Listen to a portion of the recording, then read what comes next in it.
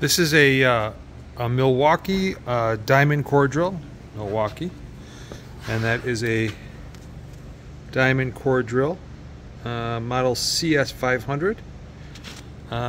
It's on a Diamond Products Inc. vacuum base. Vacuum's set up to it, and it's got a Gast.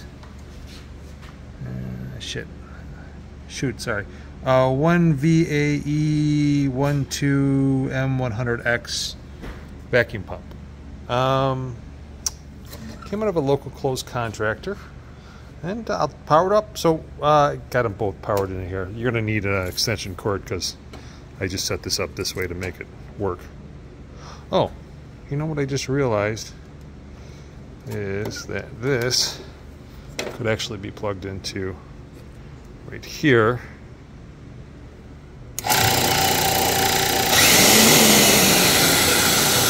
Yeah.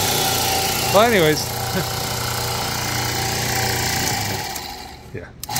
So, vacuum pump seems to be working. I'm not sure how to test that. I guess.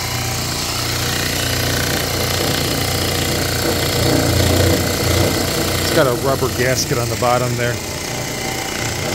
And then this.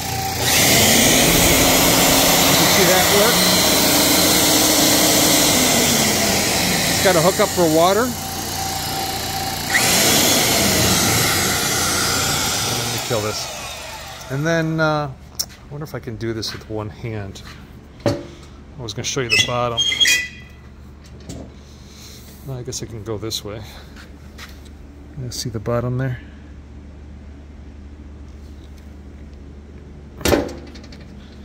And then, there's the drill. And if you wanted to, you could unlock this drill. And it goes up.